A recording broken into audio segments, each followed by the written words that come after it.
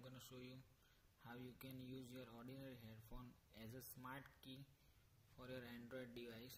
So for that you need one headphone and one Android device which having a Android version of 4.0 plus. So let's start with the software. So for that you need one software called MiCLick. The link for the software is given in the description of the video. So just insert a headphone.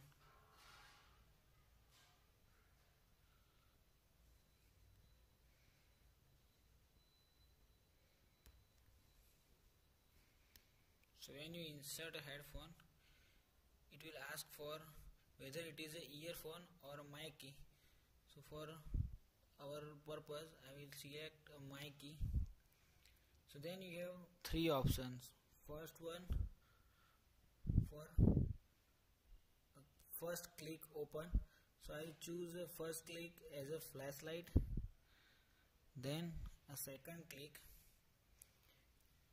Second click will be a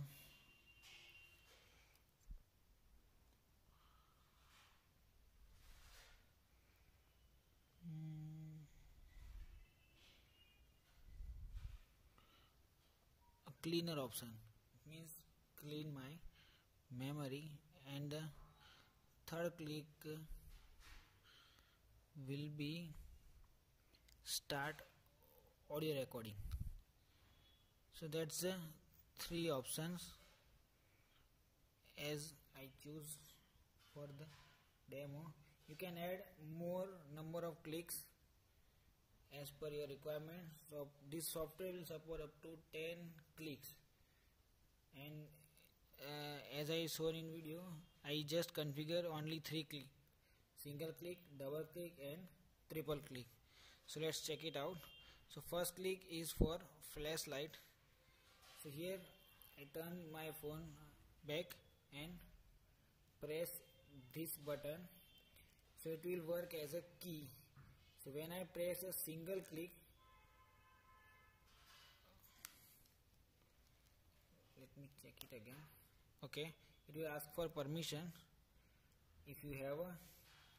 So you can see that when I press one click, my flashlight will be on.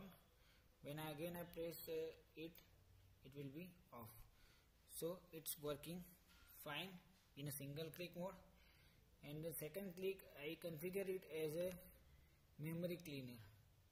So here I will show you there is lots of application started in background. When I press 2 clicks in this headphone, 1, 2. So here you can see that successfully memory clear, and you can see that all applications are closed. So by pressing 2 times the button you will get a clear memory, and third one it will start audio recording. So let's check it out. 1, 2, 3.